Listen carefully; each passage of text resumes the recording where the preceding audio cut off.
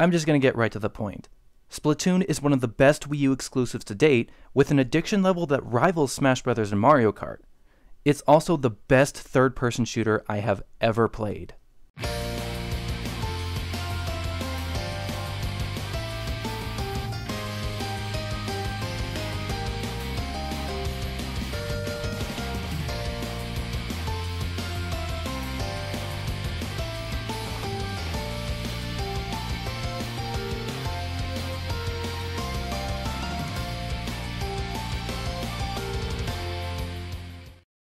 I wasn't really sure what to make of this game when it was first revealed.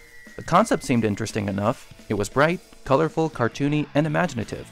But it was the fact that Splatoon was a third-person shooter that kept me at a distance. I've never been good at shooters of any genre. At all. Ever. I avoid online battles like the plague because I just don't have the accuracy and reflexes necessary to compete with my fellow gamers.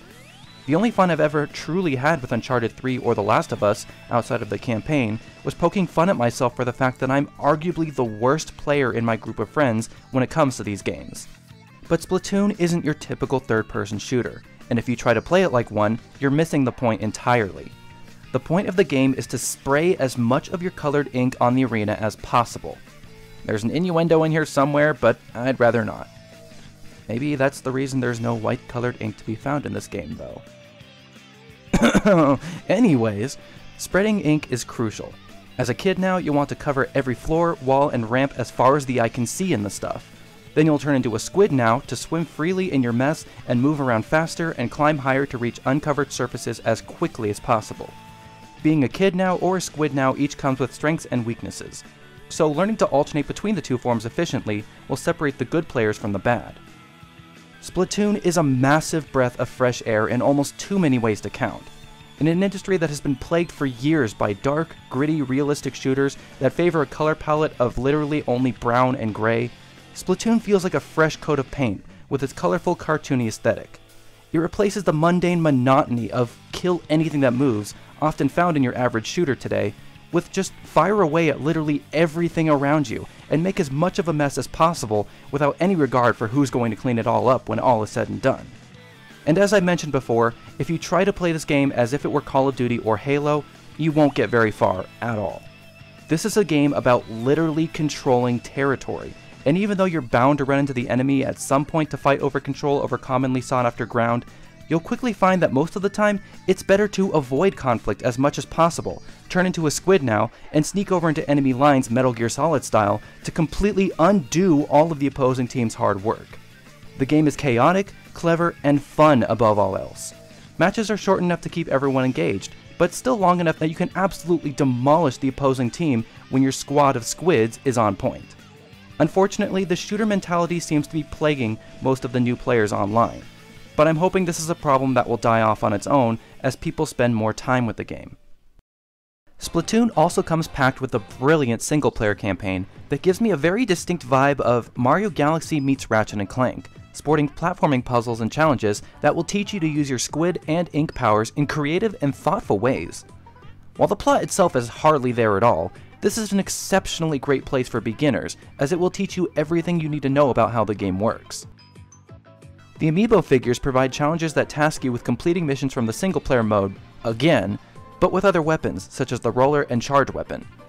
It sounds lazy in concept, but in execution, I found it surprisingly entertaining, as I had to approach levels I'd already completed once in different ways to accommodate the strengths and weaknesses of each weapon. If you want to become a jack-of-all-trades kind of player and learn the ins and outs of the 3 weapon types and their dozens of variations, this is a good way to do it. While we're on the subject of weapons, your main weapon also comes with a predetermined sub-weapon and special weapon. It's a little annoying how you can't pick and choose your preferred weapon for each slot, but it's a minor gripe. If you're like me, you'll find one weapon that you really like and stick with it, practicing and essentially learning how to effectively utilize everything that comes with it. The shops around Inkopolis allow you to customize the appearance of your Inkling character with shoes, shirts, and headgear, and each piece of clothing comes with its own specific stats that will take effect in online battles. There's not as much variety or freedom in customization as I would have liked, but it's pretty easy to mix and match a style that suits you and stick with it. To my surprise, Splatoon does not offer split-screen local multiplayer, or at least not like in the vein of something like Mario Kart or GoldenEye. There is a Battle Dojo mode that allows you to compete with a friend, but because I'm a loner, I haven't been able to try out this mode for myself.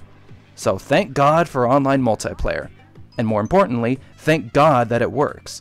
It's easy to jump into a turf war match with random players, and even if the room is full, you can play a fun little 8-bit minigame on the gamepad while you're waiting for the match to end.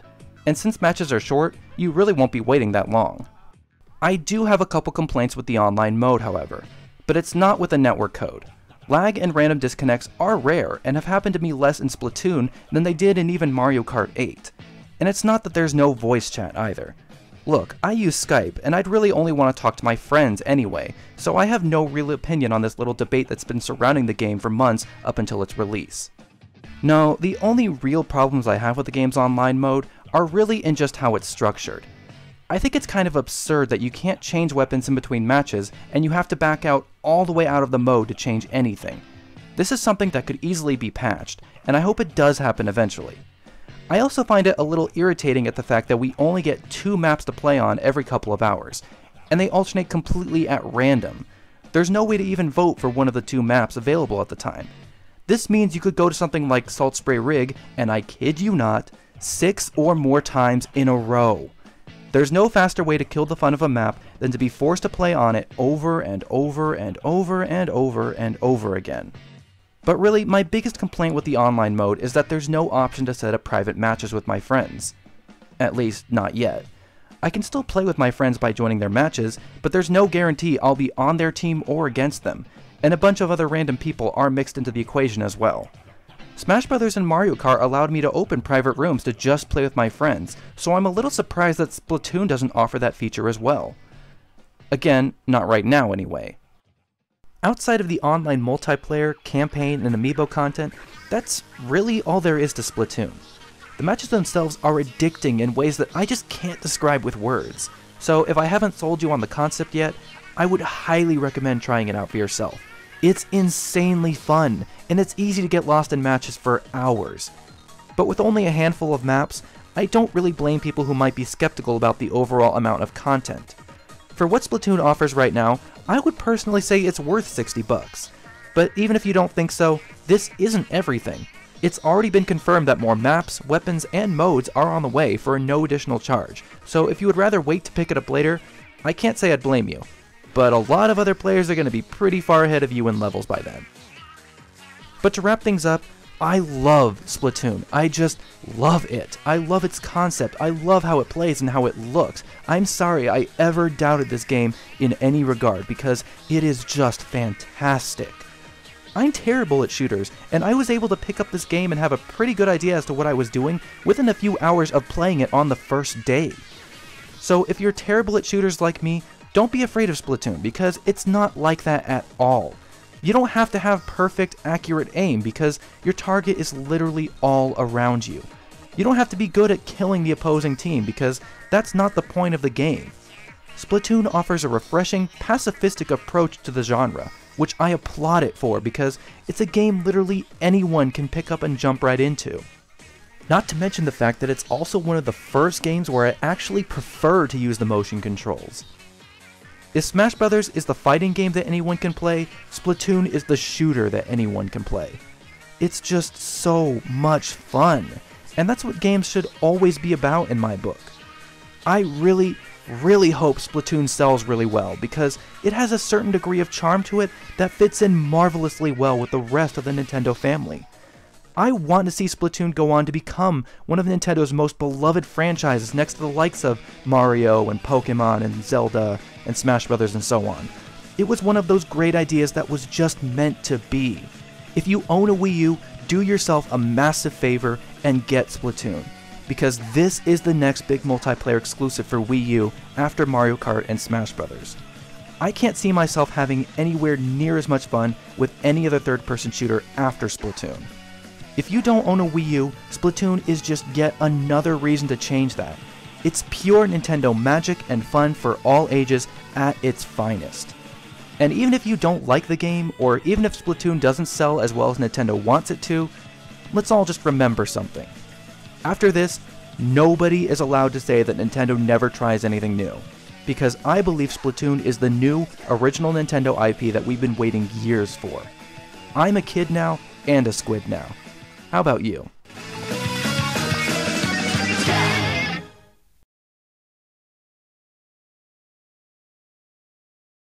Also, I now fully support Inklings for Smash DLC.